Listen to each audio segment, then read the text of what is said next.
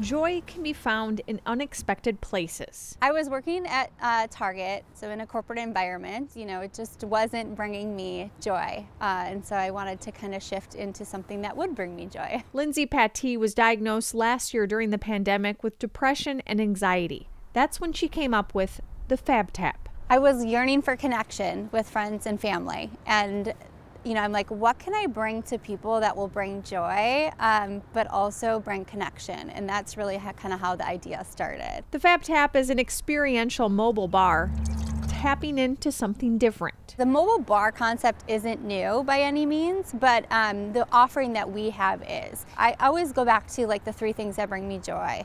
It's connection, flowers, and then bubbly. The Fab Tap comes straight to you, serving all kinds of drinks. So we have 8 taps total. Anything from bubbly to non-alcoholic, like this peach juice. This is the inside. So here's our Polaroid photo booth. You can add on everything from flower crown making to outdoor games. We've been on grass at a wedding to driveways to corporate events. The Fab Tap launched this spring, and it's already been a busy summer. As things have opened up, they've done larger events and already have bookings into 2023. As I was building the concept, I'm like, I see something here, and it brought me a lot of joy, and if I got joy out of it, then hopefully I could bring that to other people as well.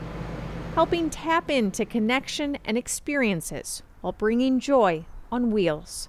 For Behind the Business, Heidi Wigdahl, KARE 11 News. At the end of their first year, Lindsey says they plan on donating a percentage of profits to a mental health charity.